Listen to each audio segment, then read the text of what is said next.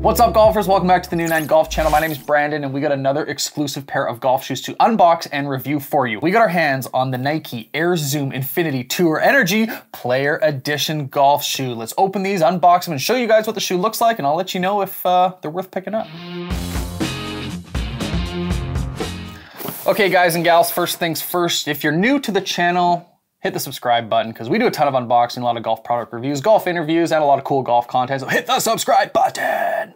Okay, if you are a subscriber and you've seen our videos, you know that I'm a big Jordan guy. I love a lot of Nike golf products, but for whatever reason, I just love the Jordan golf lineup. The golf shoes are my favorite by far. I'll give you a little forewarning that I have had problems with Nike golf shoes in the past being too narrow. I have a pretty wide foot, so I'm interested to see if these player shoes fit my wide foot or if they're still getting returned or getting resold because they're a little too narrow. However, let's get into this unboxing.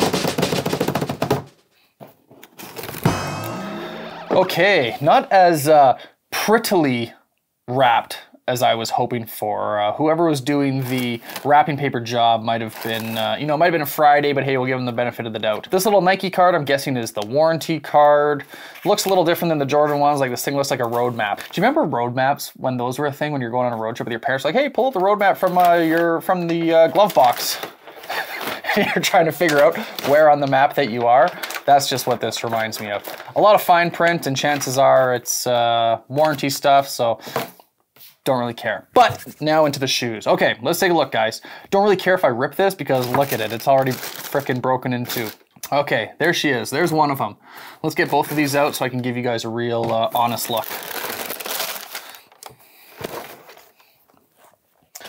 I don't know why this wrapping paper adds to the whole hype of unboxing shoes, but like, we'll give this wrapping paper like a 0.5. Like, the fact that there's in there, that's the only reason that they're getting a grade. Like, super crumply wrapping paper, but whatever. We bought it for the shoes, we didn't buy it for the wrapping paper, so it is what it is. Okay, the Flyknit. So Nike has been rolling out this style of shoe. This definitely is not a new style of shoe to the Nike golf lineup. I can recall seeing, I think Brooks Koepka was one of the first Nike guys wearing the shoe similar to this, and from what I recall, it has one big spike on the bottom of the heel. Yep, there it is. Man, those gold soles, those are something else. This is why they appealed to me. These gold soles are unlike any other shoe that are out there, that they're very flashy, very blingy, it's very cool looking, and I'm a big fan of the colorway that is this player golf shoe. It has the Flyknit material that it looks like a very breathable shoe. I don't know how well these would do in water, and you know, with them being a white shoe, they're gonna get dirty, so they look kind of like an off-white. It's almost like a cream white. It's not as white. You can see the contrast between the laces. So if you can see the laces and then see the shoe, the Flyknit material itself, it's a little different. But overall, I think the colorway is very cool. One thing that I do notice getting this right out of the box is the tongue. We'll call it a tongue even though it's fully attached, but the tongue of the shoe was, you know, quite crumpled in just the way that it was folded. So the shoe is a slip-on shoe. Nike has tried doing a slip-on shoe for, I would say, the last 5 years. They've been trying to go with a tongueless golf or tongueless shoe in general. I've had a lot of troubles with previous models of me just trying to get my foot inside the shoe. If you don't have a shoe horn in the past, chances are you're gonna try to break your two fingers as you put them in the back of your heel, try to put them on. However, these look much wider, much easier to slip my foot into, so I'll be interested to see once I get them on my foot. As we said, these are the Player Edition shoes, so you can see right on the right side, or on the outsides of the shoes, you can see the patented Players lettering with their logo, and the gold just looks fantastic. The gold really shines in the light when it hits it, and into the sole, down into the gold stripe that's painted on to the sole of the shoe. I think it's just such a clean looking shoe. If you like to stand out a little bit on your own golf course, I think this is 100% the shoe for you. They look very cool. I don't think you can go wrong with kind of a white or you know, cream and blue. The gold has nice little accents, but man, these soles. There's actually a note on the sole that says the chrome finish will flake off with use over time. that's kind of a bummer. I was really hoping that these would stay gold forever. I haven't owned a pair of these, or I haven't used them on the golf course, so I'm not familiar with how the soles will wear over time, but that is kind of a bummer because I was considering, if these don't fit, to kind of turn these into a sole swap. If you've seen guys on Instagram that do sole swaps or any type of social media, that they can actually take this sole off of the golf shoe and put like a regular shoe on. Say you have a favorite runner, they can swap them out. I was considering doing that if these don't fit, but now that I know that the chrome or the gold chrome will flake off over time, I'm not so sure that I want to do that. Looking at the sole, it's definitely not a traditional golf sole that you're used to. These, the spikes are not removable. There's only 3 of them. So there's this massive one in the heel, and then there's 2 up front. Feeling these, you know, that it's hard to say. Like, I think if I wanted, I bet you I could break one of these off if I tried hard enough, but I'm not gonna do that, obviously. I think it would give you pretty good traction on the golf course. Where there's not a spike, there's not a ton of other like turf gripping on the sole. Maybe a little bit on the toe, but definitely not throughout the sole of your foot. But again, I'll be interested to see how walking around is. Because it does have that gold shiny finish, I'm wondering if, you know, you're walking around the clubhouse or you're down by the driving range, if you're gonna slide or slip a bit. I bet you they're a pretty noisy shoe. Regardless, it's just a different sole, and you know, they're very limited golf shoes. If you've seen some of our other sneaker videos, I mentioned that we're kind of wondering if Nike Golf is leaving Canada. So again, if you're new to the channel, I am in Calgary, Alberta, Canada. Shout out to all of our Canadian followers. The shoes I was really lucky to get, that every now and then I just kind of scour the Nike website just to see what's up.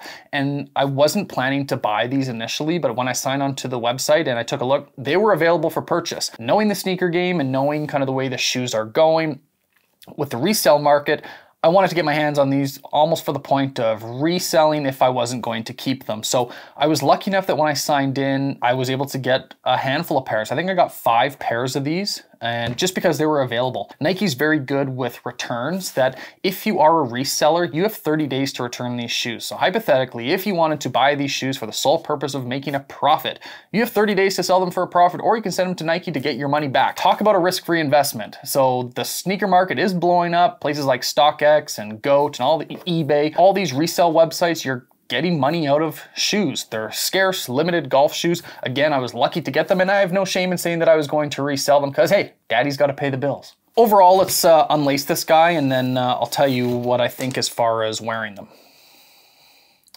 Something that I haven't mentioned yet is that they have golden tips. That's kind of cool. That would be kind of a cool option if you were like a lace company that you had different colored laces. I don't know. I think it looks pretty cool. So, unlacing, or loosening these shoes, I should say. Let's take out that nice piece of paper everyone's used to when you buy a new pair of shoes. It's the worst when you go to try on new shoes. You're gonna get shoes and the guy hands you the shoe and this is still in there. Like, bro, like you got legit one job. Inside the shoe onto the sole, it has the player's logo as well. So for like a limited player shoe, I think it's got all of the accents that you would hope for without it being like too flashy, other than the gold sole, of course. But it's like the players isn't like in your face, that it's like, you know, I think of other shoes that are like Masters releases or some of the US Opens. They're really trying to make it like a generic shoe that you don't have to only wear it during the week of that golf championship, that I think you could wear these and get away with all times of the year. Okay, the moment of truth is coming up that I'm gonna try these on. Like I mentioned, I do have a pretty wide foot, so I'm interested to see if these are gonna fit. Looking at them, I just know in the past of having so many different pairs of Nike shoes that this is the thinner model. What they used to do and what a lot of golf companies used to do is offer a shoe in a wide. So I'm not sure why they stopped doing that. I imagine you'd have to carry, you know, twice the inventory, but it was so nice for guys like me that had a wide foot that if a shoe came out like this and you know that it's not gonna fit because you got a wide foot, that they offer the wide option, but kind of done are the days of those options. So kind of a bummer, but let's try these on and see if they fit. All right, guys, it's the moment of truth. We are going to try these things on, and don't hate my Puma socks. I know it's kind of sacrilege to wear Puma socks into a Nike golf shoe, but hey, regardless, that's what I was wearing. So, okay, right out of the gate, that already feels too snug, like I had anticipated, but to actually put on was a lot easier than I thought. I said that I had shoes in the past that had the slip-on, you know, with no tongue. And this fly knit material is actually fantastic for getting the shoes on. I did mention that I have a wide foot. These are actually the 11.5s. I tried the 11s on first and they were way too snug, so that's why I thought I had to go up a step. But just in the outsides of the shoe, that's where it feels the tightest. I do have a wide foot, so it kind of sucks to be me, but at least you can kind of see what these guys look on after they're done up. I'm interested if you guys are like a single bow kind of guy or if you're a knot. I always usually do a knot, but people have been giving me flack for not being able to get by with a bow. So I'd be interested to hear in the comments if you guys are single bow or a double knot. Okay, so the shoes are on. I think they look freaking sweet. They're very comfortable. I can feel the traction I'm getting into the heel all the way through the sole and into the tips of my toes. Again, it's kind of not a super fair evaluation because my feet are super snug and I can't wait to take these off just because it's cutting off the circulation. But I have a wide foot, so if you have a wide foot, these are definitely not the shoe for you unless you want to, you know, wear them for 6-7 rounds, try to break them in. I'm gonna fake a golf swing for you guys so you can see what the heel looks like.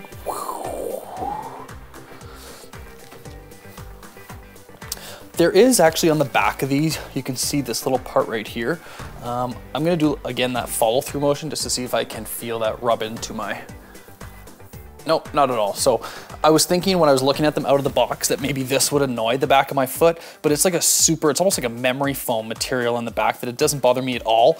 But like I said, I couldn't even wear these to the first tee, that my pinky toes are curling on the inside of the shoe. So for a wide foot guy, I would avoid this style of golf shoe.